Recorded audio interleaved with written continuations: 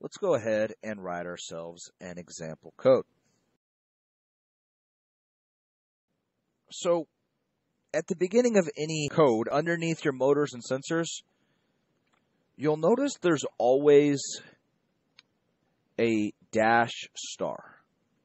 And then they sort of give the task description in the pseudocode, and then they have a star dash. Let's talk about that.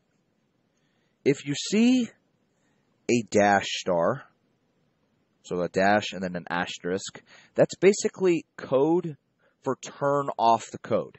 Anything after this will be turned green, will be turned into pseudocode, something you can't act or your computer can't read.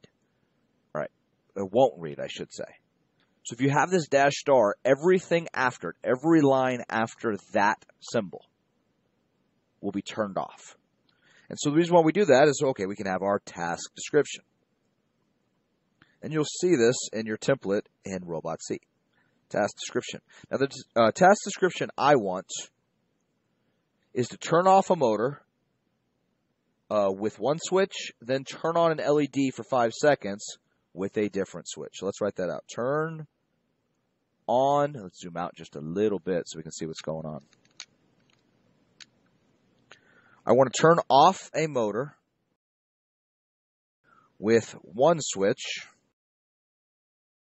and then I want to turn on my LED with another switch. Simple. Underneath your task description, you'll see your pseudocode. It'll be already written for you, just like the word task description is. You just put a little semicolon there, or I guess that's a regular colon, or maybe it's a dash, I don't know. But for now, we're just going to make a note and say, see this in code. So we'll write our pseudocode for ourselves in our code. Just a little note for ourselves.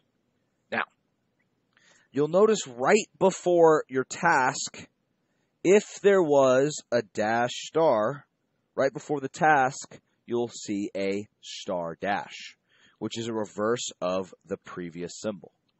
So underneath pseudocode, write yourself star dash. And so what this says is everything between those two is turned off. Your computer will not see that as code. So everything after this symbol is pseudocode. Everything before this symbol is pseudocode. But now everything after will be code again.